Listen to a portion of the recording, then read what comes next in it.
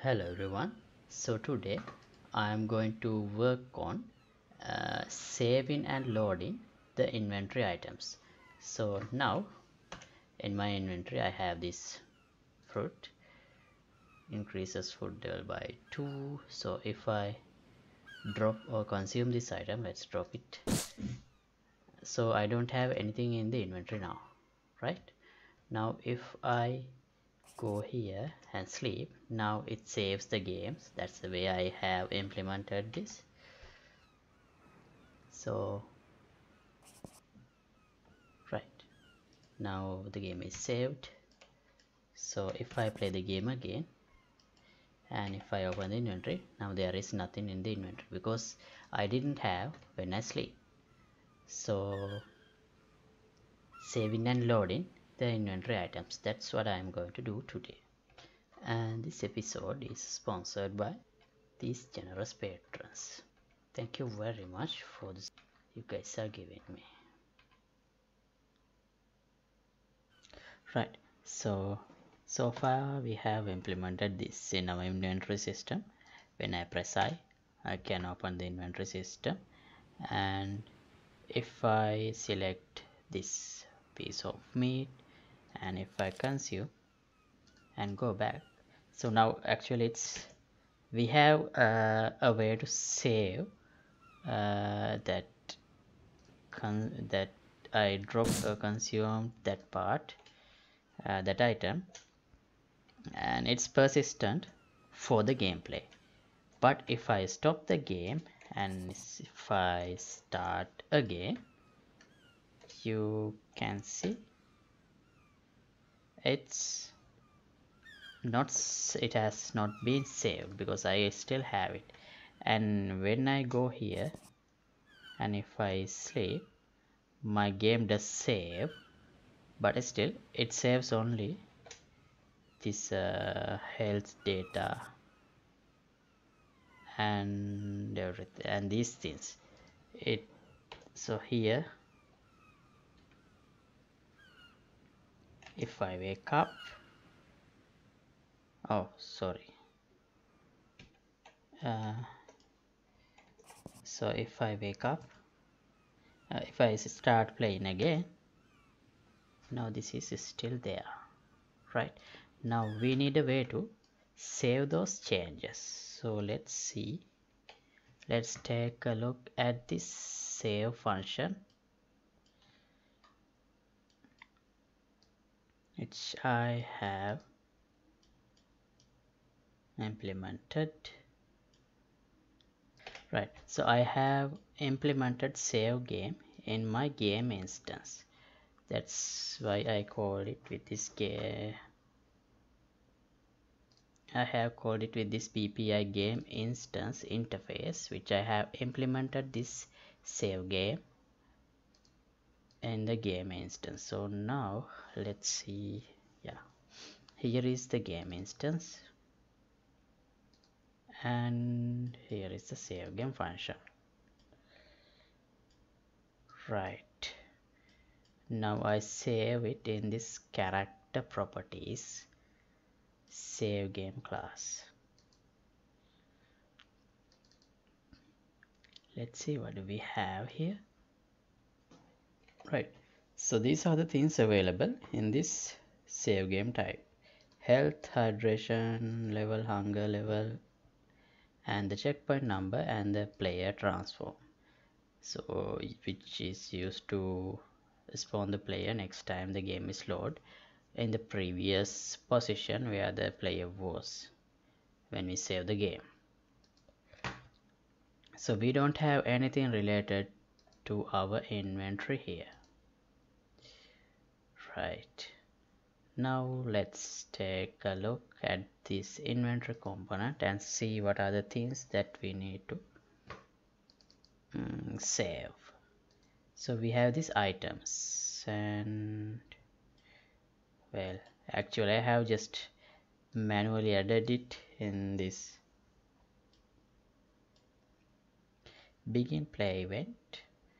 So I don't think we can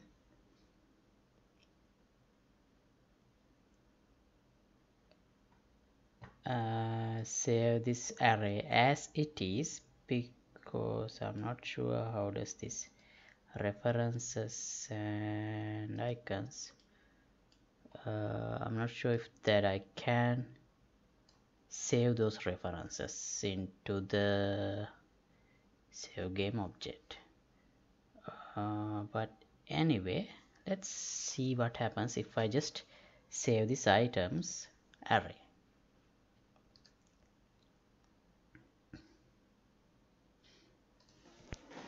Items, and the type is resource data.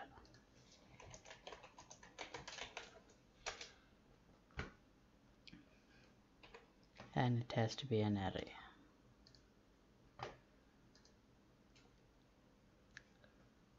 Okay, right, compile. Now when we save the game, we get the player,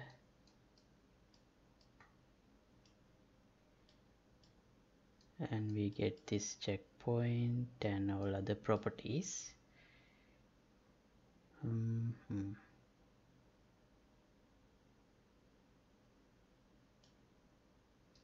Right, let's take a look at this get character properties function which we have implemented in the character. Yeah, it's like this. Here let's set items also.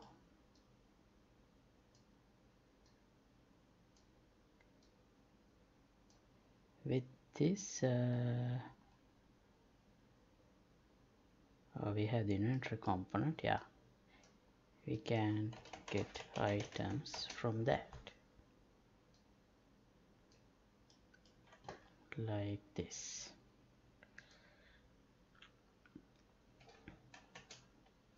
Okay,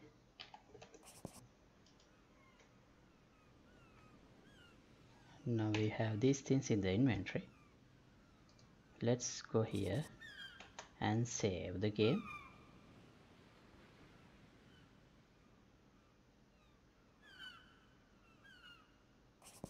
Game saved.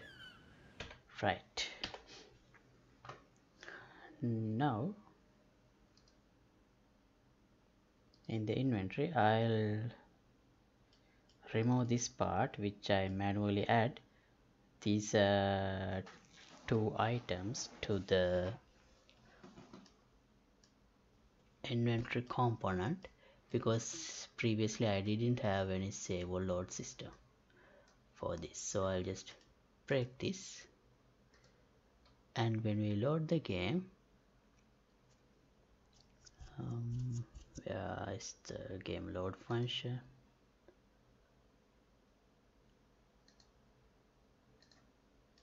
So yeah, we set the character properties.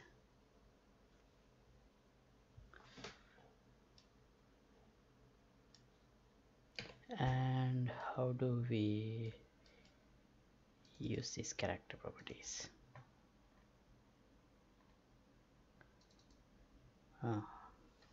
Like this get saved data. I think I'm using this inside my character. Let's see. Yeah, when I initialize character data, I get the saved data. So here I can get items and get the inventory and set items.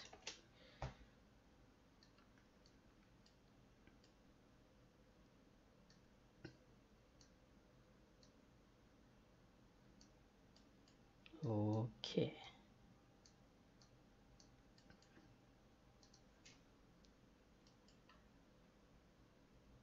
Oh, I need to connect this. Right. Now let's see what happens. Oh, now we have these two items. Right, now let's drop this water and let's save again. If the system is working properly, then we should not have water when we open the game next time. Right, I closed the game. Now let's play it again. Okay, and let's open the inventory. Cool, water is gone. So yeah, so just like that. So it's not as hard as I thought. Maybe I thought we can't save those image references and other stuff, and we save the game, but it is working, it seems. Okay, let's consume this. So now help, my food bar is filled like this, and let's save again.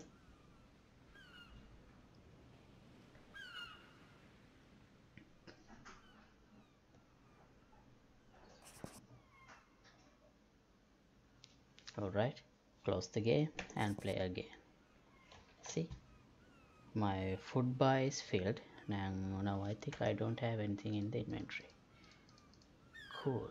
Right, so okay, so that's how we implement save and load into the inventory of the inventory. Right. Alright, so we can stop this episode here, and in the next episode I'll create a way to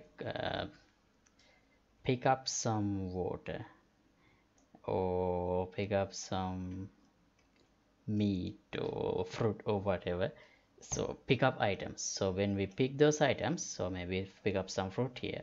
When we pick those items will be in my saved to my inventory, and they will appear in my inventory. And when I go here and sleep, so those picked up items will be saved, and when I exit the game and start again, those collected items will be there. So that's basically what I want to do in the next episode.